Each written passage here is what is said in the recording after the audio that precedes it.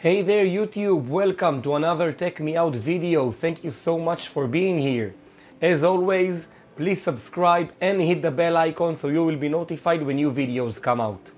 Today I am again in my network rack in my storage room, and today we are going to part 2 of our series of migrating from a UDM to a UDM-Pro. What we are going to do today is actually the main goal or the heart of this project. Today we are going to manually upgrade the UniFi controller version of our UDM-Pro device, something that a lot of UniFi Dream Machine owners don't even know that this is even an option. It is. Just like or almost like upgrading the UniFi controller on a Linux or Windows-based device, it is also possible on the UDM. So we are going to upgrade the UDM network controller.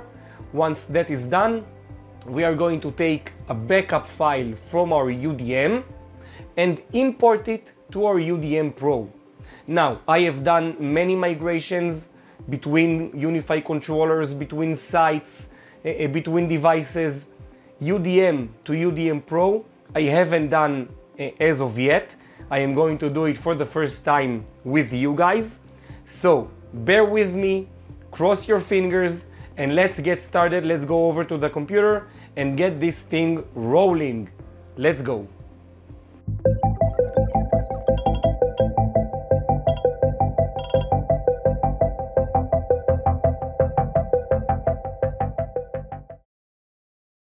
All right, so we are at the computer, and now we need to actually go and do some SSH commands and do the upgrades, etc., etc.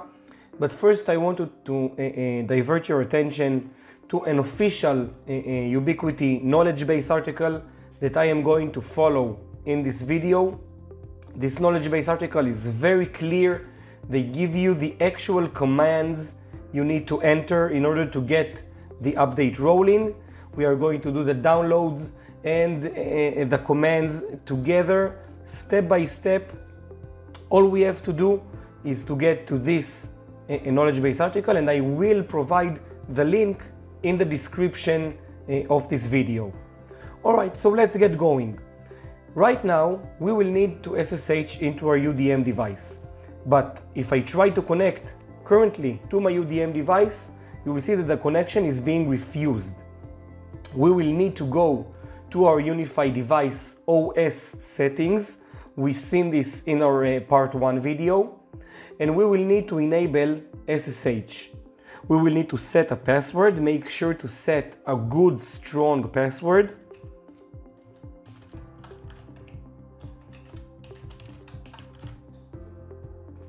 And confirm. All right, SSH is now enabled. So what do we need to do? To prepare our UniFi controller network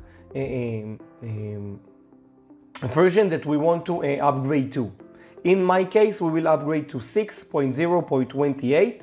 At least from my experiments and testings, although it's new, it's stable and good. All right, so my conscience is clear upgrading to this version. I will need to get the link to this controller version for Debian and Ubuntu. I will not need the actual file, I will need the link. So I'll click on copy link, and I'll open a WordPad file and make sure to paste it in. Now, I will do it in advance, get all the commands that I will need to follow. I want to get them ready in advance. So the first one will be to get to the OS shell. I'll click on copy, go to my WordPad and paste. What's next? This one. Click on copy, paste. Click on copy, paste. Click on copy, paste. Now, here's where we need to get to a section of the process that we need the link that we have copied here. And we will need to replace this one with the actual link. Okay, up until now we have gone to the OS shell, we have switched to the TMP folder, we've looked around with the ls command to see what's around. We want to make sure to remove this file, which is the current version of the UniFi controller. This command will download the 6.0.28 version. Let's continue. This command will actually get the controller. Sorry, I think, no, we need to advance to this one. This command will actually install the correct version that we've downloaded. And this command will remove the sysvnt old deb. Now, this is what UniFi Ubiquiti themselves are mentioning as the correct way to do this process on a UDM and UDM-Pro. All we have to do is follow this knowledge base article, and let's start. First of all, let's SSH in.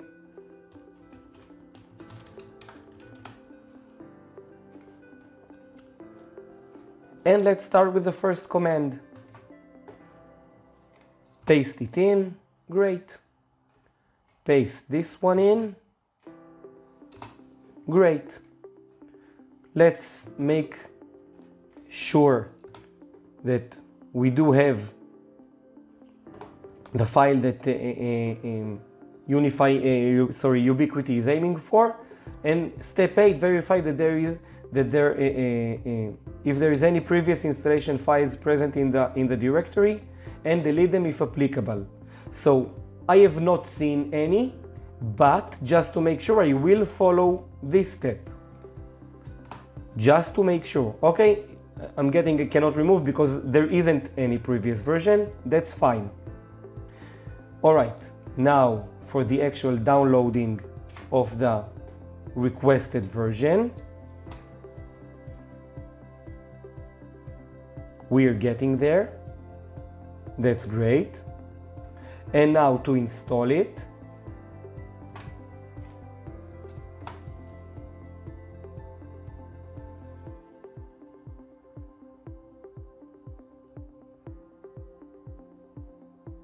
As you can see, it's saying that it will be installing 6.0.28 over the bundle version, which is 5.14.22.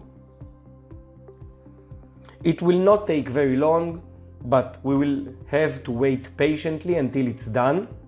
And not only that, I really recommend, after installing a major application like the UniFi network controller, to reboot the UDM completely, even though it is not mentioned as a necessary step in the knowledge base article. That's just my input, my experience talking. I'm always rebooting after a major update. Let's get the next command ready on our clipboard.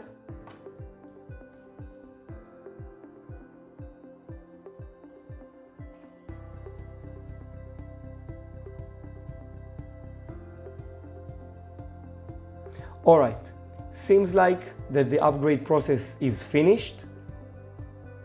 We will again go through the last command, and then we will update and we will reboot the device.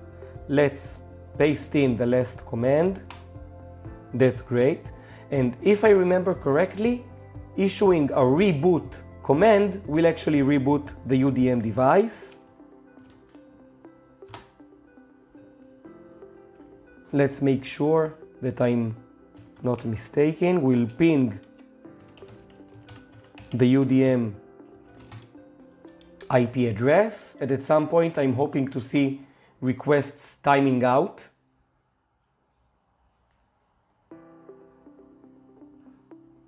And if I am mistaken with the command, I always have the option to log in to the web interface of the operating system and to click on the reboot button, something that we have seen in the part 1 video. All right, let's wait a few more seconds.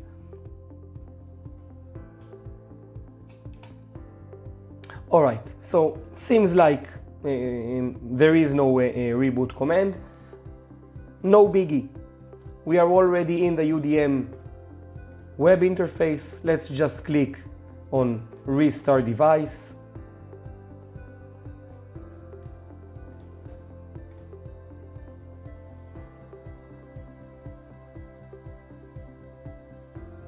Alright, so at this point I am going to pause the recording and I'm going to resume it once the device is booted back up.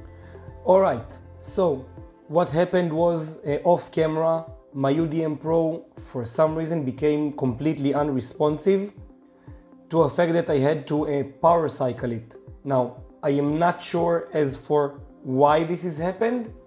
It didn't happen with the same process on the UDM base device, but after power cycling the UDM-Pro, as you can see, it's booted right back up with a controller version of 6.0.28. So seems like everything actually worked, but for some reason the UDM became unresponsive and needed a power cycle. Everything on the UDM seems just fine. Nothing major has happened. So let's jump back in to the controller, to the network controller of the UDM. And here's where the focus of our project and everything that we have done this far has led us to, actually importing the backup from the UDM base to the UDM-Pro. Let's do it. Let's go to the settings.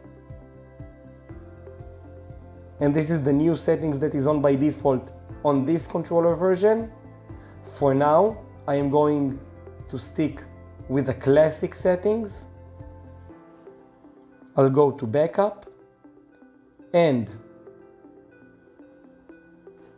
let's upload our latest backup version from the UDM. And let's hope everything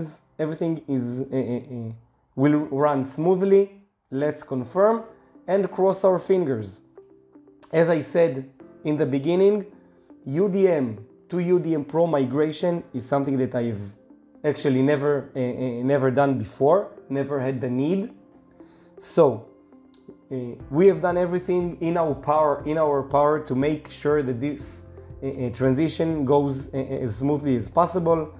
We have upgraded the controller version to the same version on both devices. We have made a backup of the UDM device. We have created a basic configuration of the UDM-Pro just so that we will have something to restore to locally if some things go wrong, and we might still use it or need it. And now we have uploaded and we are trying to restore a UDM backup on the UDM-Pro. Let's hope that this time the restart will go and we will have a UDM-Pro loaded with all the settings that were existing in the UDM device. Again, no need to wait for this process. I will pause the recording right now and resume it once this process is complete. Alright, so the UDM-Pro has rebooted with the new settings, and now it's time to log in and see if the restoration is completed successfully or completely corrupted our UDM device, our UDM-Pro device. Let's launch the network controller.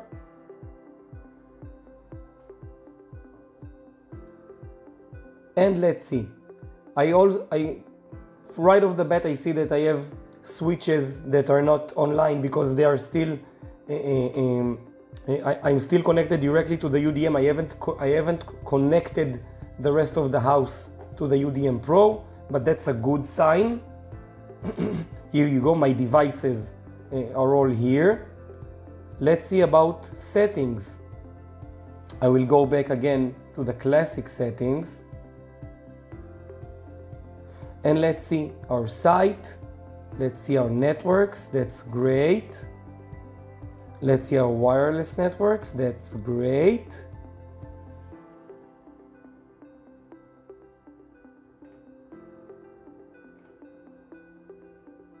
Let's see firewall rules.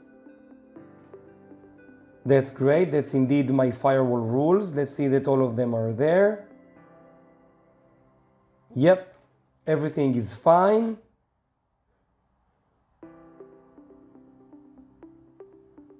Threat management settings as well.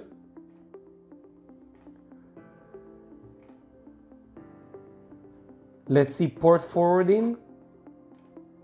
All right, everything is there.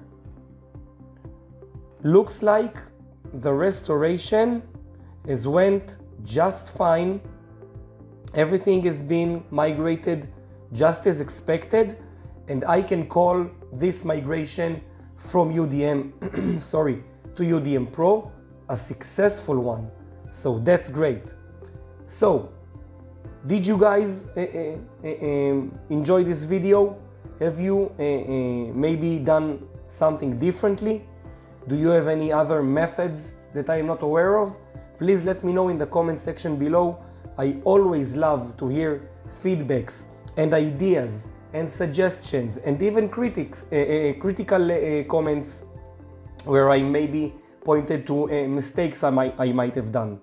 So please let me know in the comment section. Please subscribe and hit the bell icon so you will be notified when new videos come out. Thank you so much for watching. I'll see you all in the next video. Stay safe. Bye bye.